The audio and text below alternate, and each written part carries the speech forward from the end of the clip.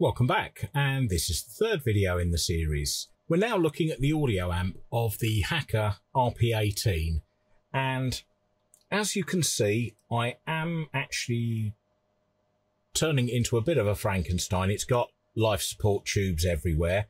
What we have is the input voltage. We have the wires connected to the speaker. This is the oscilloscope probe going to the oscilloscope.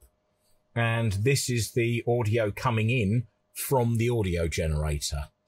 Now, just to show that things are working, I've got the speaker in line so that you can hear everything. Now, normally you wouldn't worry about doing this. Here we go. We have this wonderful, wonderful piece of kit. And according to the manual, 26 millivolts of input here should give me a nice clean signal out of here at about a watt. Let's turn on the generator and see what it's doing. And here we go. Now, it sounds all well and good, but that's certainly not very loud. That is not a watt of audio. It's working, but it's not a watt of audio. And if you look at the scope screen, you'll see that the output is certainly not very pretty at all.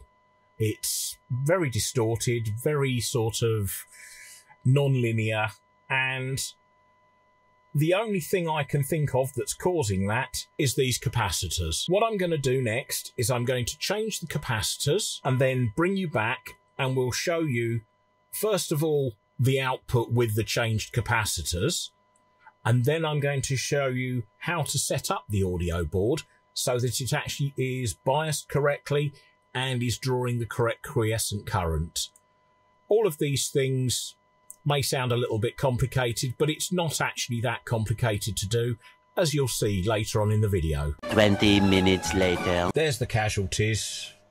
This is the only one of all of them that actually tested good, and seeing as I had to take it out anyway, I was going to change it. Let's get set up again and work with the case and the speaker as we did before and see if we get much better results.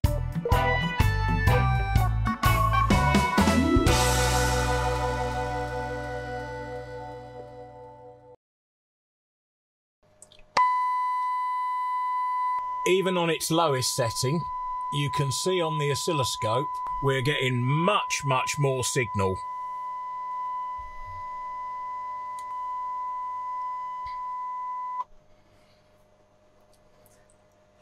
Ouch, that hurts my ears. Now we've got it together, we're set up, we're tested, and let's put the signal into it. Now I'm starting it off low. I'm going to start at 1 millivolt and I'm going to see just what the signal looks like. Now, as you see, we have a much larger and cleaner signal. So I'm just going to turn that off again. And I'm going to increase the signal to half of what it should be. It should be 26 for maximum output. Let's go to 13.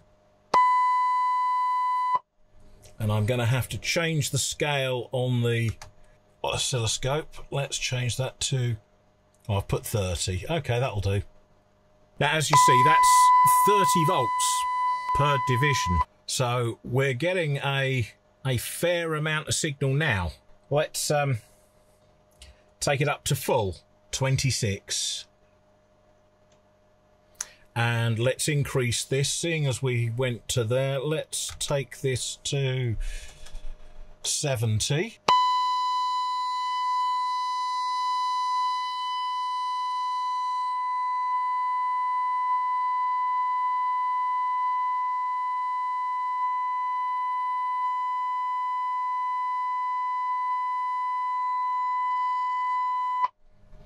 Right, we actually get clipping at 14 millivolts of audio going into this board. So it is working far better than it did with the old capacitors. So the next part of this is to set up the quiescent current and the bias voltage, the midpoint voltage. So let's get into that. I'm going to read from the manual now, and this is a photocopy which anyone can download. It is available freely on the internet. I believe Radio Museum has a copy, but also the Hacker Radio group on Groups.io also has this copy.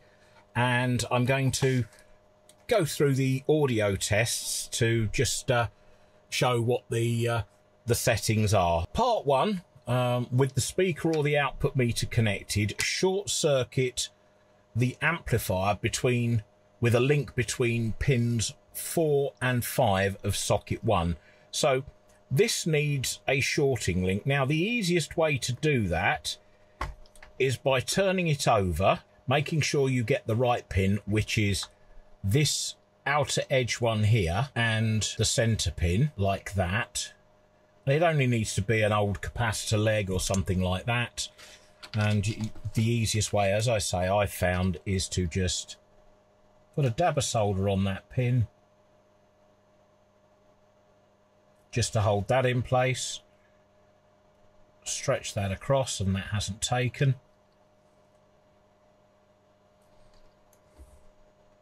And it has now.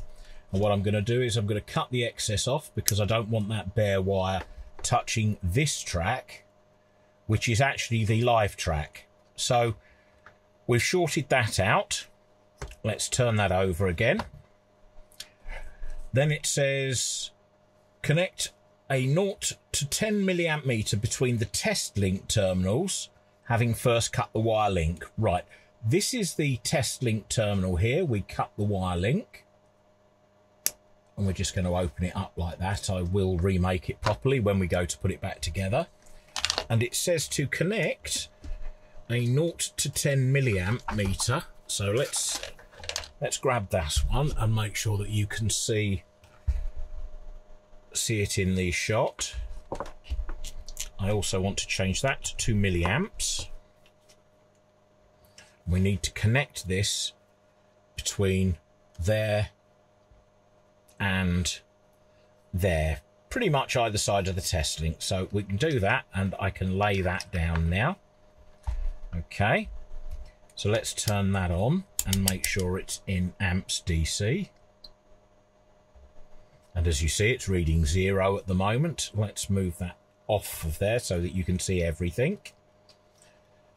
Then it says connect a 0 to 10 volt meter between the midpoint voltage test point, which is the junction of R19, R20, which is actually in the middle of these two long resistors. Now, to get to that, it's a bit of a pig. So the easiest way to do that, if we look on the bottom of the board, that's the joint there, but it comes to this point and then to this point here, which is where the plus of C13 is, the positive of C13.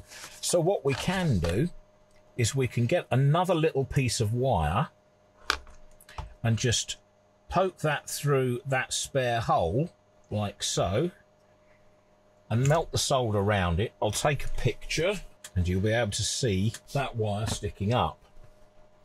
So we need to connect the positive to that wire.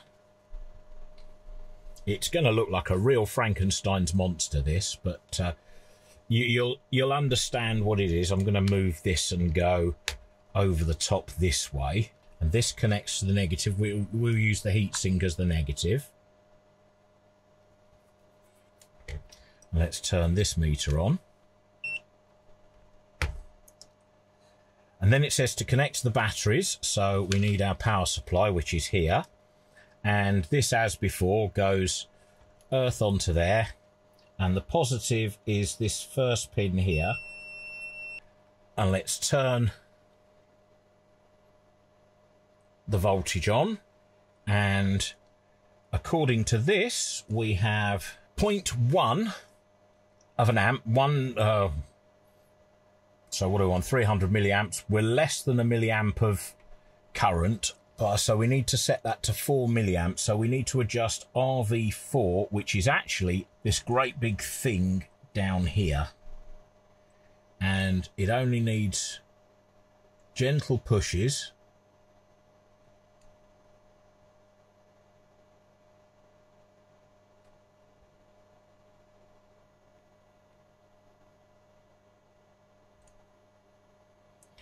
There we go, 4 milliamps as near as, damn it.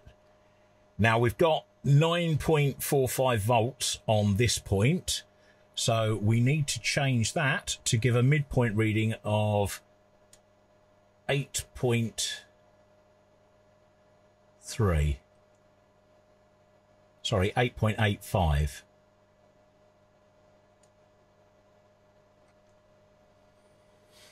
And that is pretty much it. As you see, it's brought that down to the level of,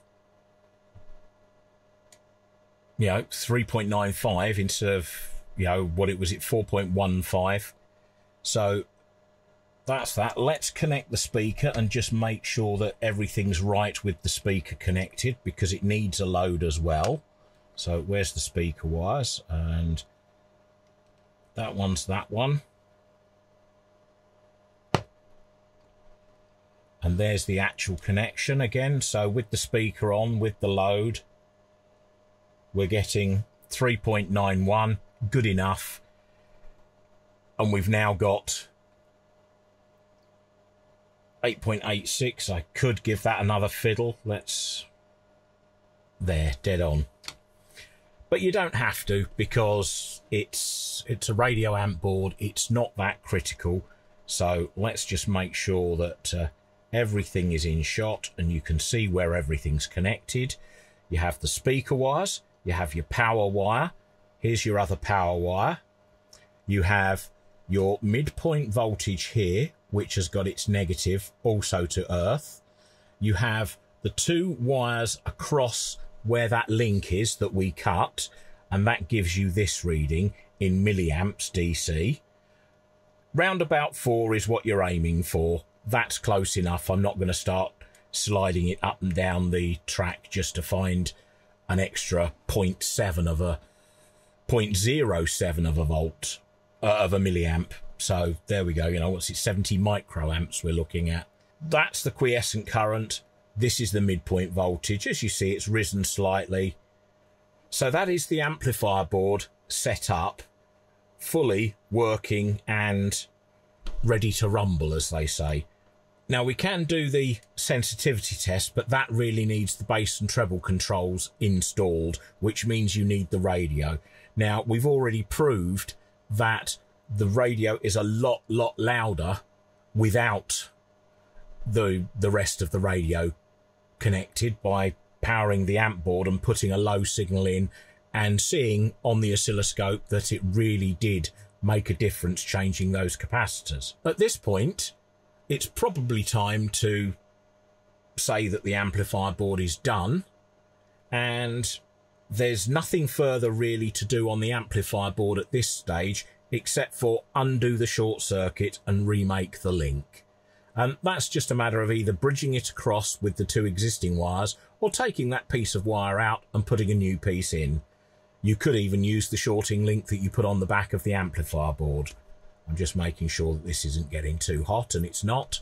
It's actually drawing around about 20 milliamps in this mode, so not a lot of current at all. With zero input, it's sitting there just idling quite nicely.